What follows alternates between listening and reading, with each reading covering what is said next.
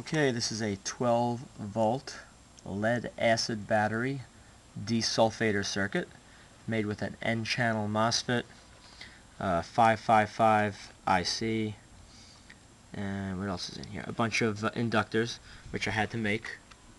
I made these two inductors right here. I had some ferrite cores laying around, and the only problem was I made them, and the values were set exactly what they wanted, which was a 1000 and a 220.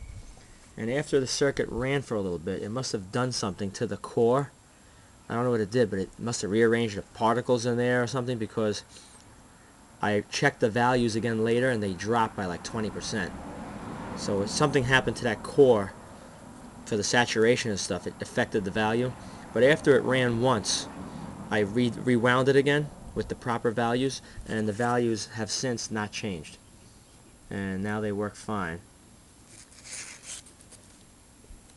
And I got a little socket here for the 555 IC. This switch right here, all this does is disconnect pin 3, so you could put a oscilloscope, which I did, on pin 3, and you could check out the waveform and adjust the pulse width and the pulse spacing. If your pulse spacing is too close or your pulse width is too wide, then you're going to overheat either one of the diodes, the capacitor, or the Mosfet right here. Now, I play with this a lot to get it to work properly, and now it does work good. This capacitor right here, it's supposed to be a low ESR, which refers to the resistance of the capacitor. A low resistance, otherwise it'll heat up. But I did use a low ESR, and it does get very warm, which, according to the person that made this circuit here, says it's supposed to get warm. And this Mosfet gets very warm.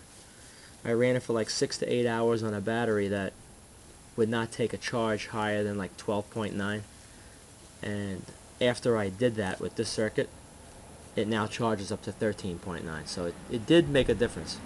If you get sulfation in the battery, basically it's like getting the lead plate and spray painting one side of it.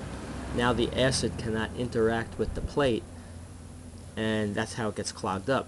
So what this circuit does, it puts out high voltage spikes into the lead acid battery, and that breaks up that coating, which is like a crystalline, like a crust that's on top of the lead plates, allowing the chemical reaction to take place, and then you could fully charge it up. So it does work. I tested it. I was skeptical, but it does work. And that's the bottom. I put a lot of all these spots here where I jumped. These were all like, these aren't ridiculous soldering spots. Some of these characters like to email me and say, "Oh, your soldering's horrible." I did this purposely. This is like a 14 gauge wire under here coming from the inductor, and I made sure it was really on there. And the wires here between the inductors and the capacitor and the Mosfet have to be a higher gauge wire, so I ran two layers of bus wire. You can see where it's thicker right through here. So that's all intentional, but it does work. Just hook this up to your battery, plus, minus, and hook up like a 2 amp charger and just let it sit. And while this thing is working, it'll be charging at the same time with the battery charger.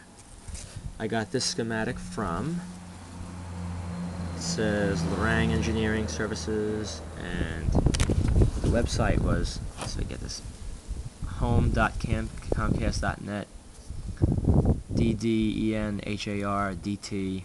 Just Google all this stuff here if you want to find it. I don't know where I got this from. I couldn't find it. You have to just go searching for it. But good circuit. Build one. Not easy, because you have to, if you don't get these inductors just right, this diode will overheat, and if that's not the problem, then the Mosfet will overheat. So these have to be exact, right around that range of 1000 and 220.